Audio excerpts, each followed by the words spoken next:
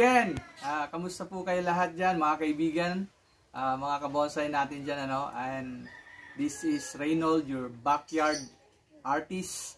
And today, I have prepared something for us to learn something again and to new, more techniques kung paano po natin iti-take care po yung ating mga halaman or bonsai trees. Right, so but before that, I would like to greet everyone to a happy, blessed Lenten week. Okay, and I would like just to share a small word from the scripture in John chapter 19 verse 30. So sabi niya po dito, no? When Jesus had received the sour wine, he said, "It is finished," and he bowed his head and gave up his spirit. Okay, so this was the time na when Jesus was being crucified, and ito po yung last word na sinabi niya, "It is finished."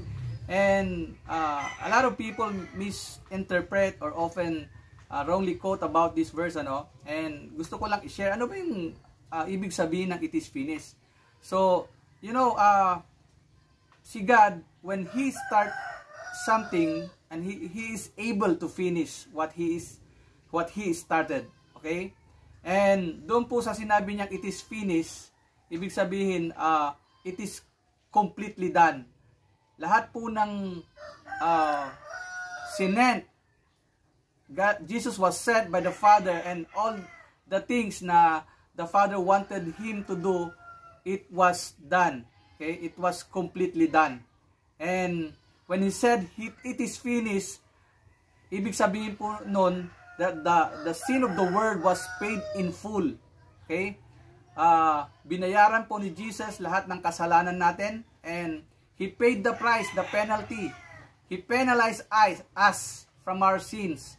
Instead of us being crucified, siya po yung na-crucify.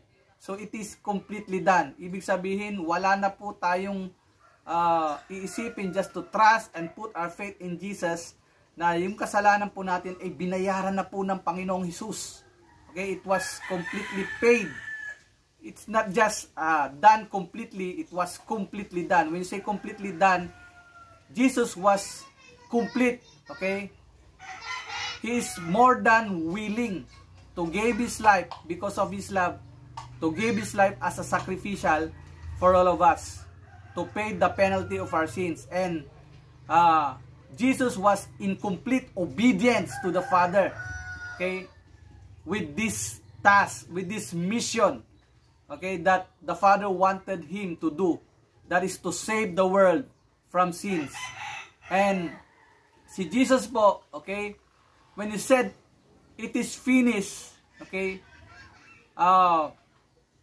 He wants us to experience the fullness of life. He wants us to experience having relationship with Him. And He is on a mission, knocking at the door of our hearts to complete that mission, that for us to be able to come to know Him, to accept Him as our Lord and Savior, and put our wholehearted trust and faith in Jesus alone. Because the Bible says, He is the way, the truth, and the life. No one can come to the Father except through Him. So when it is finished, wala na po tayong dapat bayaran. Binayaran na po lahat ng Panginoong Hesus. Yun po yung ibig sabihin. I hope we learned something about the scriptures. Blessed Lent Week. So, okay. So, ang topic po natin ngayon sa ating pagbobonsai, it's about grafting. Bakit kailangan ba nating mag-grafting? Okay? So, bakit kailangan po nating mag-grafting? Yun po yun. But before that, gusto ko lang pong encourage kayo na mag-subscribe. Sa mga hindi pa po nag-subscribe, mag-subscribe po kayo. Batang Noipi, your backyard artist. Okay? And press the notification button para po ma-update po kayo, ma-inform kayo.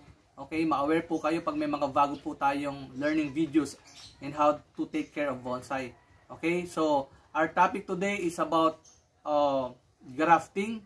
Ano ba yung grafting? Okay, grafting is combining two different plants, okay, to be connected together to be in one single plant. Yun po yung grafting. Okay? So, it's combining two different plant. Hindi po ibig sabihin ito combining two different species of plant, but combining two different plants. And I have here with me a tamarind tree. Okay, ito po yung tamarind tree. Right? This is 6 years in the pot training na, no? Magsi 7 years na. Alright, so this is a large tamarind tree. So, kung makikita nyo po, bakit kailangan pong mag-grafting? Alright? So, dito kasi, kung makikita natin, ito yung first branch, ano? Okay?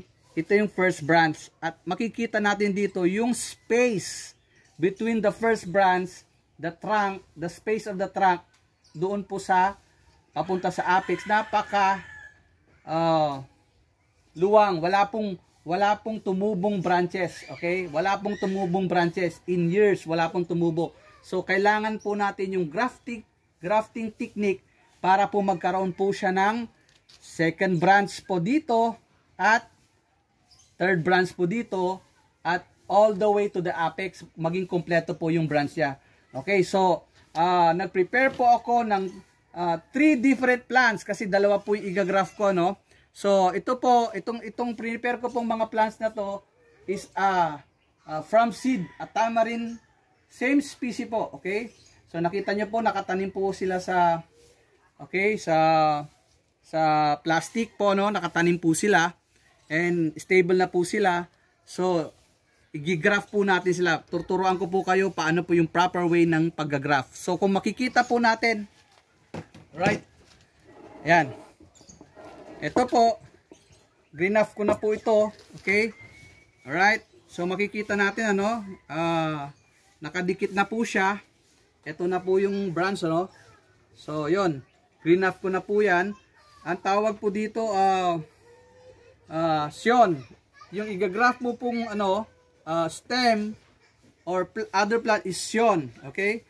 Ang tawag po dito is rootstock. Pero dito makikita natin, hindi ko po pinutol yung basta stem na i-greenaff ko po. Okay? So, nakatanim po, dalawa pong rootstock natin dito. Yung main bonsai tree trunk natin may rootstock at saka yung gigraft natin may rootstock para mas mabilis pong mabuhay. Alright, paano ko po siya ginawa, no?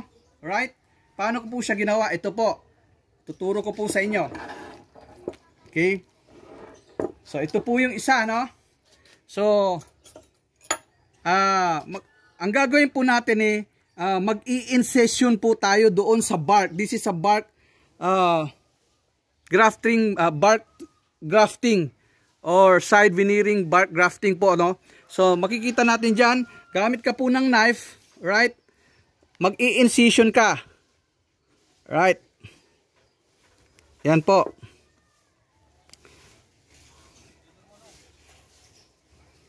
So, you'll just make an incision like a canal.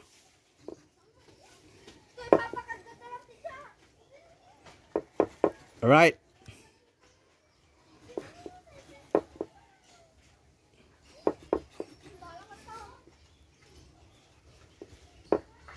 Then after that, okay, the other plant, okay, the syon na ididikit mo to be connected to the bark, kung ano po yung stem or trunk stem na ididikit mo, ang gagawin mo po is you have to peel off.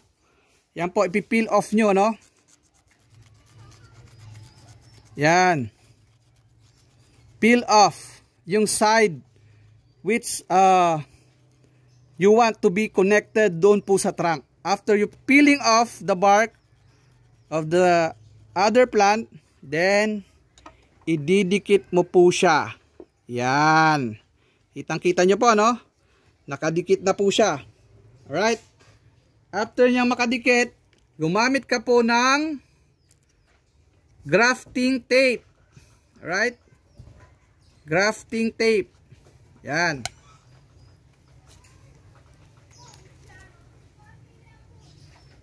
Yan. Yan, grafting tape. At balutin mo po paikot.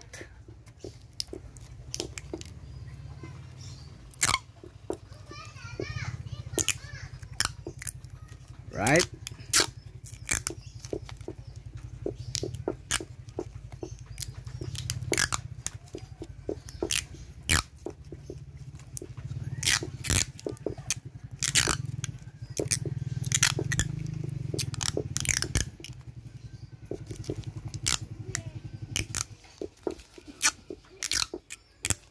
So, it's really important for you to make a clean incision, okay? And connect it properly to the bark. Then, wrap it with, completely wrap it with grafting tape. Then after that, okay, lagyan mo po siya ng wire, right?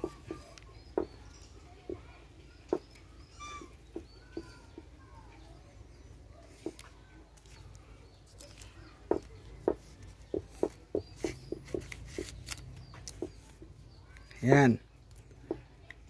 For it to be secured, then after that, in a 5 to 6 months, if your grafting, what you did is clean and tama po yung ginawa mo sa paggagraft, it will, in 5 to 6 months, it will completely heal. The wounds will completely heal, and these two plants, okay, will going to connect with each other. It will completely heal, then it will fuse together. Then later on, paano natin malalaman? Okay, bend natin siya ng konti dito, so makikita natin, alright? So makikita natin, yan na po yung magiging second branch niya. First branch, second branch. Pag nag-heal na po siya, nag-fuse na siya, mas magiging, paano natin malalaman? In 6 months, mas magiging mataba na po itong nasa taas kaysa po dito sa trunk niya, main trunk niya, na kung saan siya nakatanim. Pagka nangyari po yun, pwede mo na pong putulin dito, okay, at meron ka ng beautiful primary branch. So kung makikita natin, alright, kompleto na siya. May first branch siya, may second branch, ito po yung third branch, okay? Ito po yung third branch. Alright? Nasa back, okay? Yan, all the way to the apex. So, kompleto na po siya. So, that's it, ano? So, I hope we learned something today, this morning. Okay? This is one way of doing a simple grafting. Kung pwede ba itong i-apply sa ibang species ng tree? Yes po, pwede po. Simple lang po itong technique na to at very effective po to. Alright, so sa mga hindi pa po nag-subscribe dyan, I would like to ask you, encourage, please subscribe, Batang Noypi, or like and share, press the notification button para po mas marami po tayong matuto sa pag-aalaga po ng bonsai. Okay, until the next video, God bless.